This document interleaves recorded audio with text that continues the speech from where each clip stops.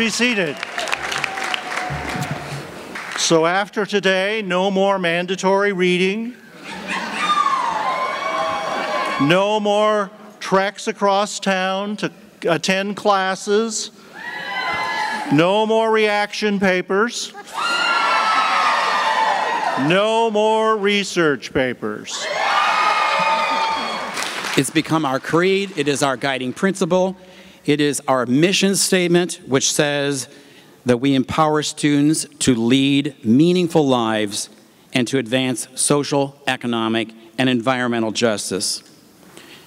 And for that reason, I would like to take this moment to once again renew Antioch University's commitment to human rights, to civil rights, to progressive public policy, to social activism, and to our collective efforts to improve the human condition and the human experience here and abroad. Greatness plus respect equals peace.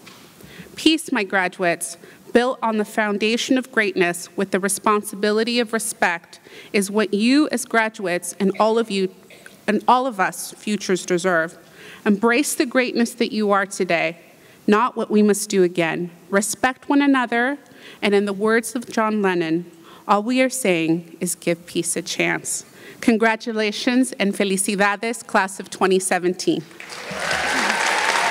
What you should know is that in joining Antioch's alumni, you are joining a large crew of folks who have been fighting for social justice for a long time. You're joining a larger crew that needs you alongside them as we push back. As a woman of color who has experienced firsthand the so-called civilized world's oppressive and repressive connotations, Freud's civilization and its discontents resonated with me. Art history allowed us to see in art what is not so apparent on the surface. Saturday's BSL service learning course granted access to communities I had never experienced before and taught me how to enter these environments without tainting, corrupting, or colonizing them. It was important to learn that there are alternatives to the traditional civic engagement. So graduates, as we take our degrees and begin this new chapter, there is no guarantee that life will be easy.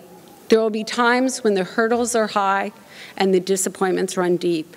But we are Antiochians, and we will persevere. It's been too hard living, but I'm afraid to die. 'Cause I don't know what my ancestors gonna feel if I don't survive. It's been a long, long time coming, but I know a change gonna come. Oh, yes, it will. I think of the words of my dear friend, Molly Lowry. Molly was the previous executive director at Housing Works and founder of LAMP Community, now known as the People Concern. And she was also consultant to many other nonprofit organizations that serve LA's homeless population. Shortly before she passed away last July, she told me, "Selena, when life gets hard, and it will, stay the course, don't give up, and just keep putting one foot in front of the other." Antioch is a rare place that not only values, but leads with justice. It is inclusive, offering opportunities to people from all walks of life, even if we don't fit a certain mold. Antioch is a place that is not afraid to ask the hard questions. It is a place that pushes back against the status quo.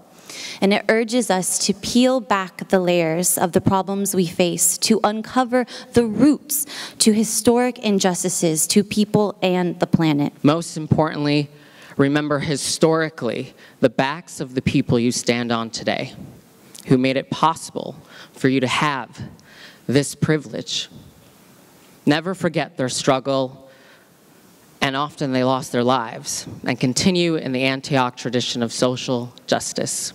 I wish for you a wrestling match with your creative muse that will last a lifetime. I wish craziness and foolishness and madness upon you.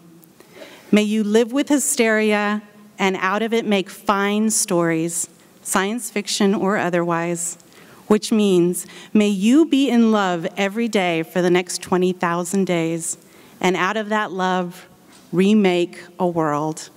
Congratulations. Thank you.